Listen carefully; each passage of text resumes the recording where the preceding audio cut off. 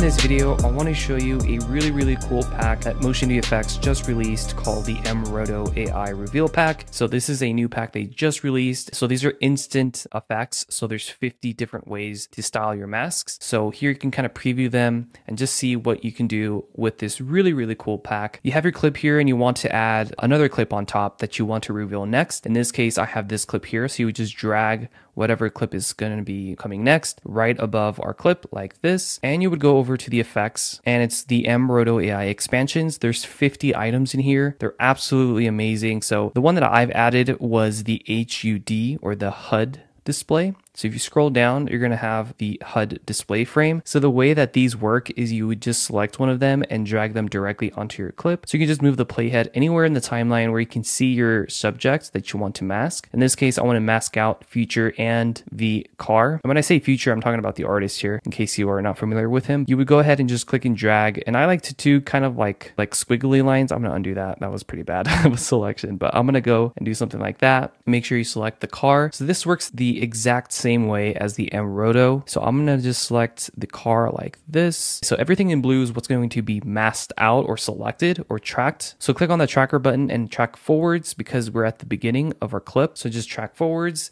A new window will show you how many frames are being currently tracked, and this does it in real time, so you don't have to do it manually. So it just finished, and here's the result. Everything in blue is masked out.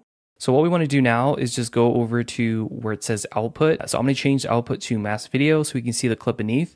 And now you can see your effect underneath. And that's all you have to do. You literally are saving a significant amount of time adding effects to your music video clips in case you don't want to take too much time on a project or you want to do something really quick. This is an excellent way of doing it. And again, you can customize all of the settings here. You can turn some presets on or off. And then the footage colorize highlights. So anything that's in the bright areas is going to be blue. So maybe you want to change that to like yellow or red. You can do that, and anything in white or the shadows you can change as well. So you can do something like this and then go back and you're done. Like you don't have to redo this all over again, which is super cool. And the cool thing is that you have animation in and an animation out. This pretty much animates in, as you can see. You can turn that off so it starts right away. Turn the other one off so animation out is unchecked and your effect will look like this. The next one is going to be this one, which is a title that kind of masks out your subject. This works better with an actual person. It doesn't have to be a person, it can be really anything, but I think it just looks better with the person, if that makes sense. This one is called the titles here, so if I delete it, this is what it looks like before. So same exact process, you would have your clip underneath with some B-roll or something, and then your main clip on top that you want to mask out. Go into the plugin itself, this one here somewhere, here it is. So you just drag that again onto your clip. You would then make a selection of your subject as best as you can. It does use AI to make your selection. Like it does a really good job actually. There's some areas where you can erase. If you hold Option and you paint over an area that you want to remove, it will remove it. So holding Option and dragging will remove that part of the selection from the mask. And then just hit tracker again, track forwards, and this will track your subject. Okay, so it's almost finished, and here is our finished result. Looks really good. So now we're going to switch the output to mask video, and now you have your effect complete. So it takes care of the rest for you, and all you have to do now to change the text is go down in the settings as well. So each preset has its own settings. So, but you will change like where it says title 1 text. Instead of it saying create, I'm going to change the text to the name of the music video. In this case, it's called Teflon Don. And title to text, I'm going to name Don.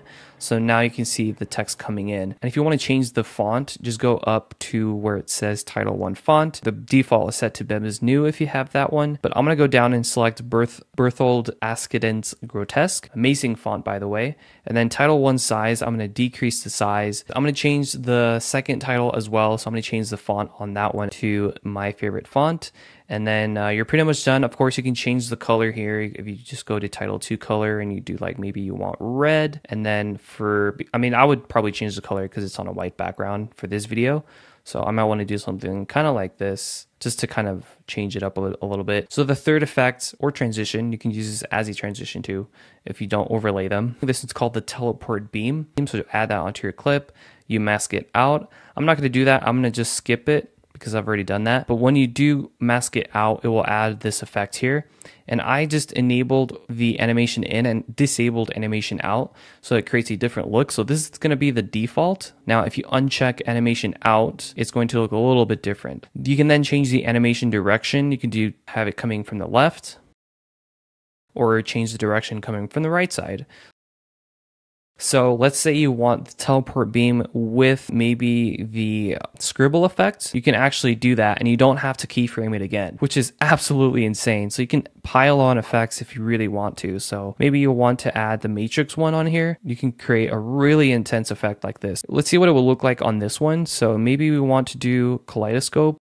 So you can do an insane effect like this, where it's just creating like a kaleidoscope effect. Maybe for this one, maybe you want to add a display glitch on top of HUD clip. You can do that as well. You can stack multiple presets onto each other. You can move the clips around. You can stack them on top. You can duplicate them again. This just saves you a lot of time, really, and that's what I love about this pack. I would personally use this on my own projects. I don't review anything that I don't find interesting on this channel, so that's just a point that I want to make. If you guys found this video helpful and maybe you want to, apply it to your own projects, check the link in the description. Be sure to leave a like, and I'll catch you guys next time.